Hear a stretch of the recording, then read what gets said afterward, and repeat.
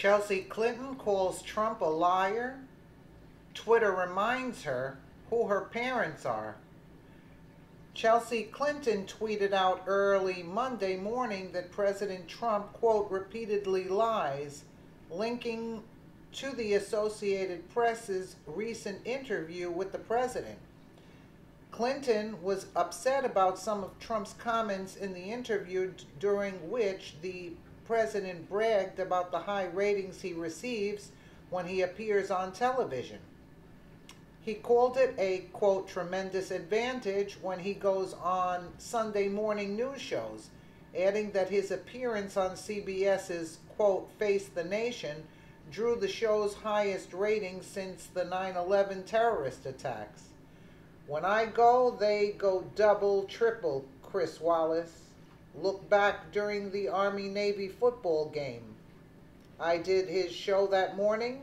Trump began. It had 9.2 million people.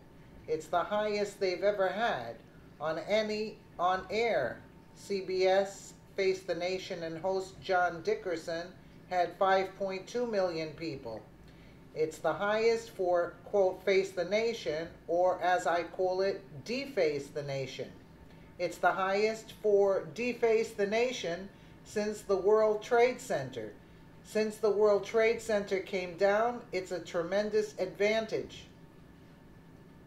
Clinton asked if there is anything, quote, more viscerally upsetting than bragging about ratings and comparing them to after 9/11.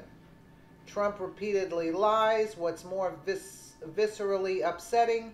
His bragging toward the end about his highest TV ratings than after the 9/11 attacks. After the former first daughter's tweet, many people were quick to remind Clinton of who her parents are.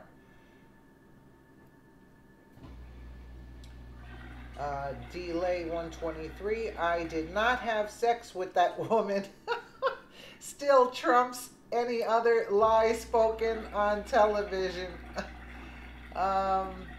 Eric Golub blamed Benghazi. Yeah, Hillary Clinton blamed Benghazi on a YouTube video. Told Chelsea Clinton in email it was terrorism. Trump didn't get Am Stevens killed. Oh, yeah. And then Doc Washburn tweets something about dodging sniper fire in Bosnia. Oh, that's a good one. Also, where you and your mom were on 9/11. Also, video calls Benghazi. Somebody stop me. Like, there are so many. Oh, this is funny. This is funny, but it's so true. It's so true. It's a shame that it has to come to this, but let's be real. Let's be real. Look at who she's talking about, the Clintons. Let us know what you think in the comments below, and thank you so much for watching.